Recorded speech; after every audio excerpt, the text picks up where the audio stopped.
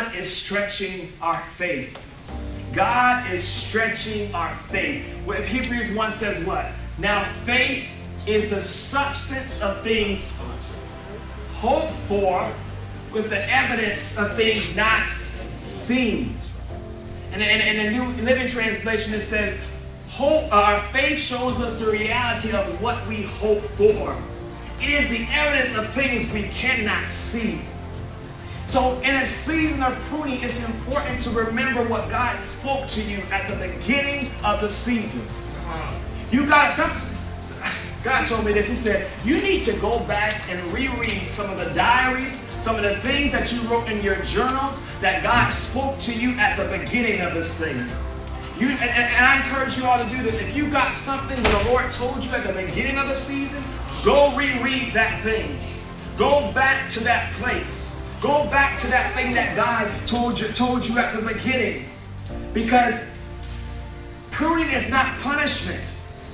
That's what the enemy wants you to think.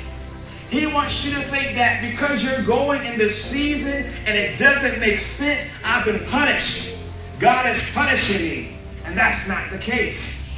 God loves, God corrects us. That's how he loves us. He corrects us. He deals with us. So he has to deal with our heart. He's trying to stretch our faith because it's important for proper growth. How often do we magnify what was lost?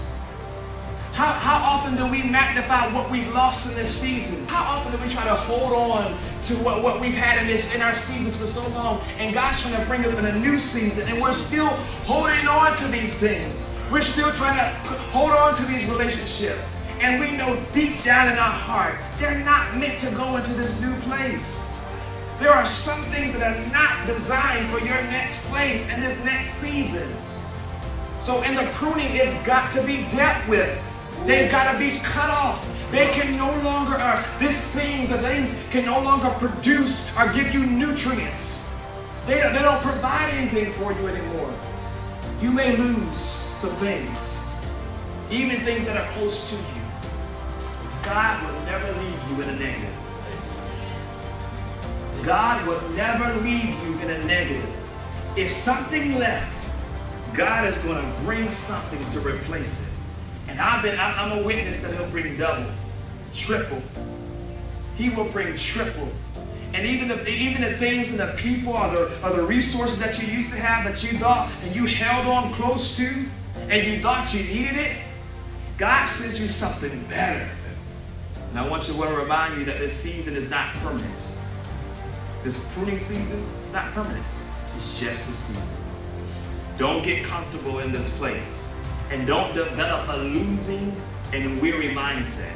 Because sometimes when we get in the pruning season, it's going to happen again. I lost this and I lost that. Not again. We develop this mindset and we start to hope and expect loss. We start to expect defeat. And God is saying, look, the season's starting to turn. The tide is turning. This is his word today. The tide is turning.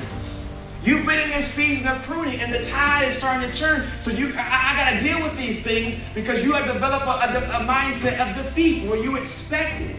I need you to start hoping again because that is what faith hangs its hat on. Hope.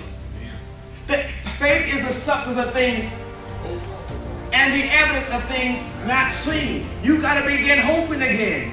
You got to begin dreaming again, believing again, and believing that God can do it. And God wants you to get back to making radical faith moves. Get back to making radical faith moves. See, in this season, we kind of laid low. We did. Let's be real. We laid low. We stopped making certain moves because we think about our finances. Let's just be real. I'm going to talk about my house. I'm going to talk about our house. And I'm going to be real. I'm Trace. I ain't got nothing to hide. The reality is this. We've been making it every single month. And it's just like, Jesus, how you going to do this? And then the time comes and boom, there it is. Our check comes and it's just like you start getting this mind like, okay, God, I can't play this merry-go-round. I can't do this no more. I can't to the last, you know how to the last minute, and God said like he just want to, why you show up at the last minute? Can you a week earlier?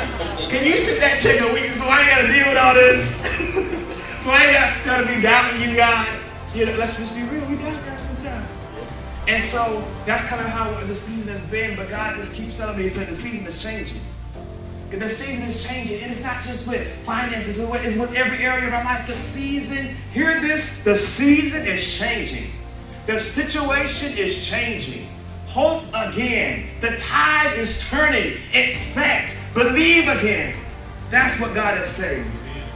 And here's the thing, and God said this is somebody needs to start something. Somebody needs to move into a new season. And the thing that keeps holding you back is, I don't have the money for it. You never had the money for it. When God told you, you ain't never had the money for it. But God brought the provision. What's stopping you now? Just know that God is going to do what he said he's going to do. And he's just stretching your faith. He's just making sure that your anchor is not in people. Your anchor is not in people's opinions. Your anchor is not in their thought about you. No, your anchor is in what the Lord has spoken to you. And whatever God said, it will not return void. It shall accomplish that which he pleases. That's what the word says. It will not return void.